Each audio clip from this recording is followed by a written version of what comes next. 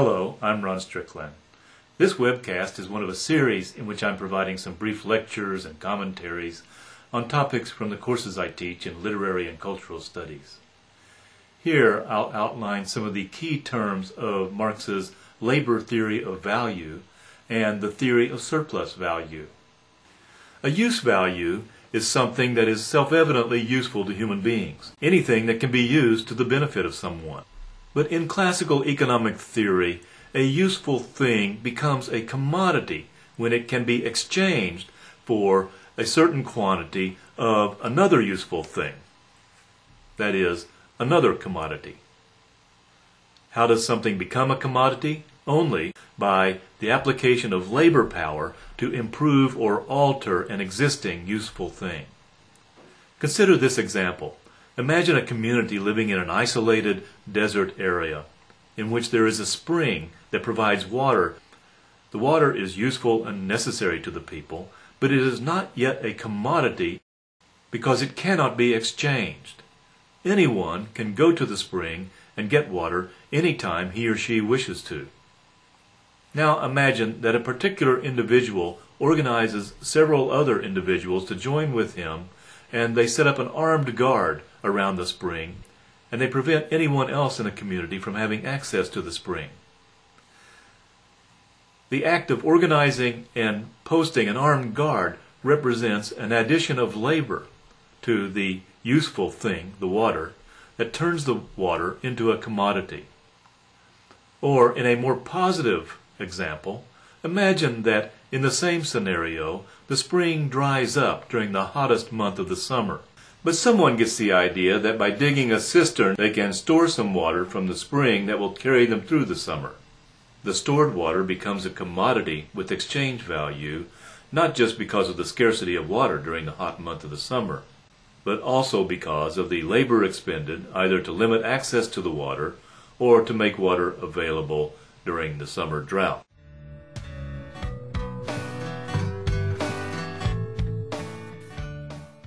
An account such as this of the labor theory of value might more typically focus on an example where value is added through labor to raw materials.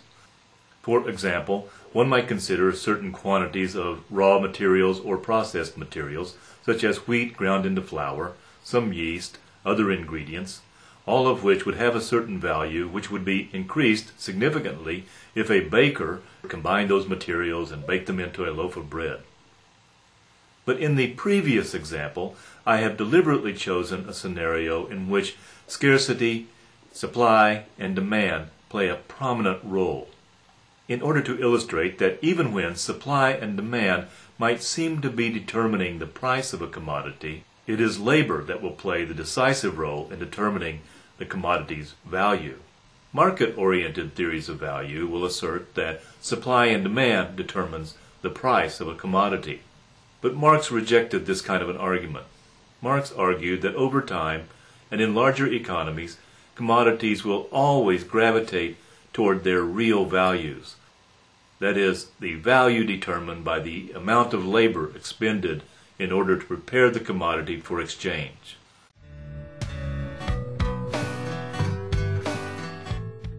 Marx also drew a distinction between labor and labor power. Labor, for Marx, refers to the socially necessary labor required to transform a commodity into a form that can be exchanged. Socially necessary labor is the quantity of labor required by the average, skilled, competent worker to perform a particular task. This understanding of labor as socially necessary labor makes it possible to conceptualize labor as a commodity in its own right, a commodity that can be exchanged against other commodities. If it were not for this concept of socially necessary labor, then it would seem that a product produced by a worker who was lazy or unskilled and took longer to produce the product would reasonably cost more than the same product made by a skilled, energetic worker. If the owner of capital, that is, the controller of the means of production, paid the worker directly for labor, exploitation would not be possible. The market would drive the price of labor to the level necessary for the reproduction of labor, that is, the sustenance of the worker's life, and so on. Instead, the capitalist pays the worker for his or her laboring power for a set period of time that is longer than the time needed to work in order to reproduce the worker's conditions of production. This general confusion of laboring power for labor is, Marx argues, the sole source of surplus value or profit. Because of the confusion between labor and labor power, the capitalist always receives more labor than he exchanges for the labor with another commodity. So, Marx argues, if someone exchanges a ton of wheat for an ounce of gold, these two commodities will have relatively equal value in terms of the quantity of labor that has been required to produce each of them. But both the wheat and the gold will have been produced under conditions that required the worker to work longer than the quantity of socially necessary labor that would have been required to produce the wheat or the gold, and longer than the period for which they have truly been paid.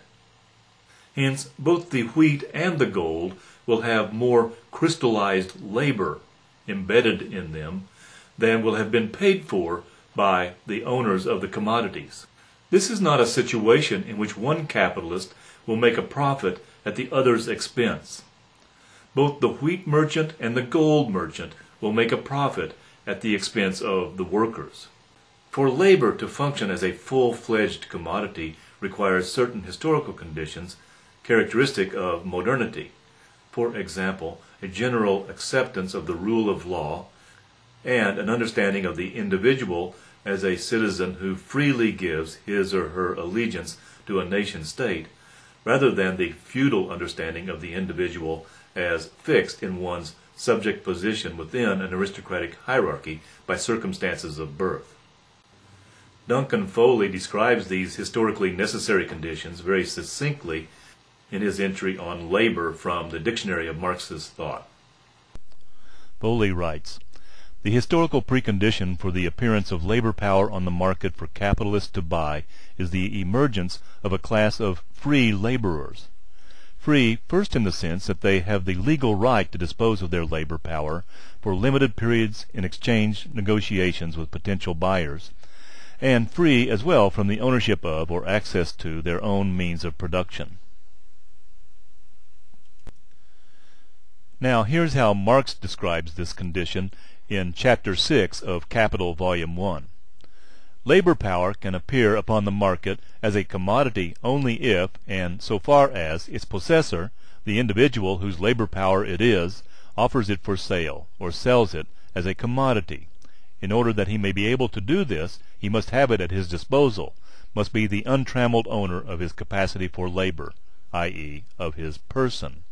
He and the owner of money meet in the market and deal with each other as on the basis of equal rights, with this difference alone, that one is buyer, the other seller, both, therefore, equal in the eyes of the law.